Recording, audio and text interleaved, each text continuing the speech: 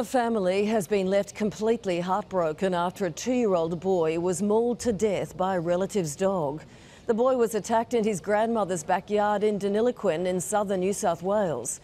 Despite frantic efforts by the toddler's mother and gran to free the child from the jaws of the mastiff cross, Dion Higgins died in hospital. Here's Andrew Denny. 2-year-old Dion Satori, a young boy full of life and killed in the cruelest way. Words can't describe what they're going through, and we've just got to be there to help.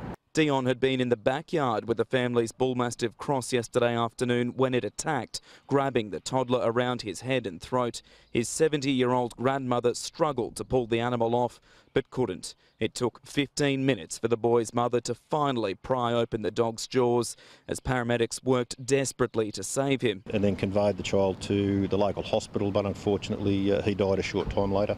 Too devastated to talk to media, the Higgins family released a statement. "We've lost a gorgeous little boy who we all loved so much. We are a close family and we will work through this together." And the dog's owner, Dion's cousin, devastated too, posting online, "I'll never know what happened. It's left me with a big hole in my heart. I'm sorry. I love you."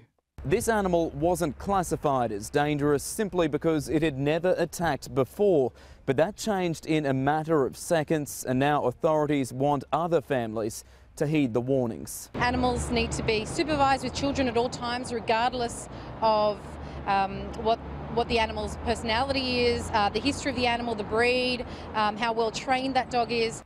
Tonight, many are asking what a dog capable of so much damage was doing around children.